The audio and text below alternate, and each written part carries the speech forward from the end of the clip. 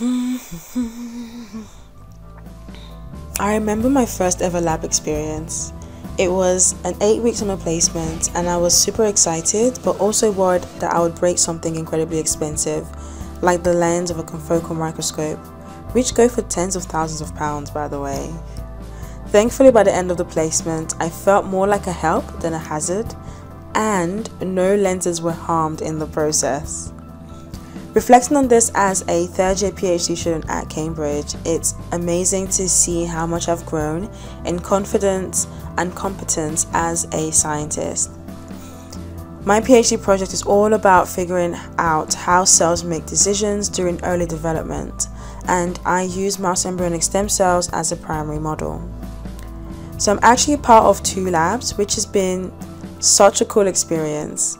My primary lab focuses on transcriptional regulation, and here I do a lot of molecular biology techniques, and I spend a lot of time in tissue culture, taking care of my cells, feeding them, and just ensuring that they are in optimal conditions for the experiments I would do later on. These experiments include conducting Western blots to measure protein abundance and running lots of qPCR plates to either analyze gene expression or look at the dynamics of protein-DNA interactions over a time course. In my secondary lab, I am a developmental biologist studying the process of embryonic development by observing how cells differentiate and organize themselves in the 3D structure. I use bean-shaped structures called gastroloids, which mimic the early stages of mouse embryo development, and I have also worked with zebrafish. I have to say it was pretty cool seeing them glow under the microscope. Throughout my PhD, I have learned, developed, and honed an array of technical skills. But actually, it's not about the technical stuff alone.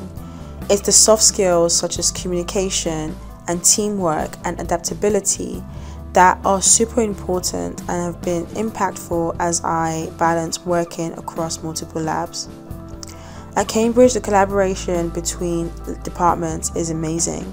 I have had the opportunity to interact with researchers from different areas, which has broadened my perspectives and makes my work even more interesting. And it really is incredible how much you can achieve when you're part of such a collaborative and supportive community. So, if you are just starting out in science, don't be scared by the challenges. Every step forward is a step closer to success. And if you're looking for hands-on experience, Cambridge has some great opportunities like STEM Smart and Inspiring Scientists at the Cambridge Institute for Medical Research. These programs can really help you grow and open up new possibilities. So, embrace the journey, embrace the challenges, and let your passion for science guide you forward.